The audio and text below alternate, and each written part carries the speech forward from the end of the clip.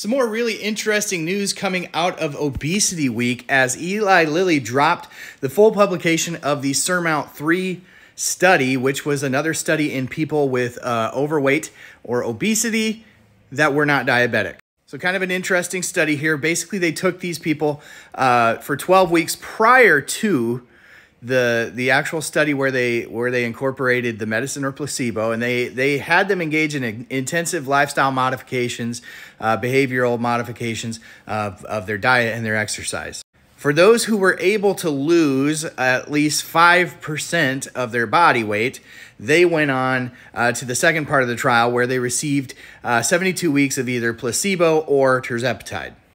Those taking Tirzepatide went on to lose an additional 25% of their body weight, where the people without Tirzepatide actually started to gain back the weight that they had lost.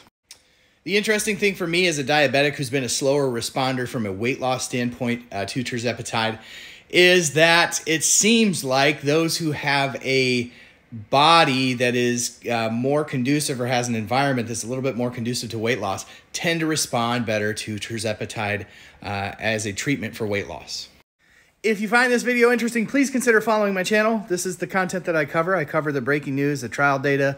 I cover really anything that comes out about Mounjaro especially, but if there's no news, I'm at least trying to make you laugh, so check out my content.